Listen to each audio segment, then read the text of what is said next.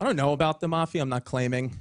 I mean, my dad's probably involved. Most likely, just I've never asked him. I don't want to get whacked. But I just know, just by like his friends, they all have a first name and then a nickname.